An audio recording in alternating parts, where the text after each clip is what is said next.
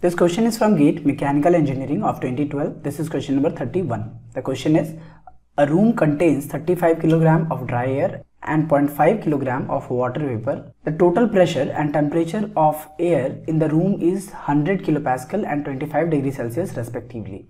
Given that the saturation pressure for water at 25 degrees Celsius is 3.17 kPa, the relative humidity of air in the room is. So we need to find the relative humidity, which is represented by phi and is given by the ratio of mass of vapor upon mass of saturated vapor, so Vs. Okay, and this is equal to vapor pressure upon vapor pressure at saturation. All right, in the problem, Ma is given, that is 35 kg.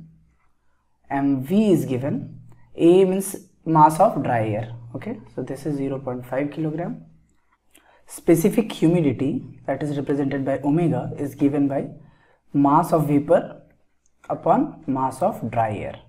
Okay, also using real gas equation, okay, we can write this as 0.621 into PV upon atmospheric pressure minus vapor pressure. Okay, now MV and MA is given in problem, so let's substitute 35 upon 0.5, so this will be equal to 0.621 multiplied by PV, which we need to find out from here. P atmospheric pressure is 100, it's given in the problem, 100 kPa minus PV. So using digital calculator we can get PV is equal to 2.253 kPa. Okay, now our goal is to find phi.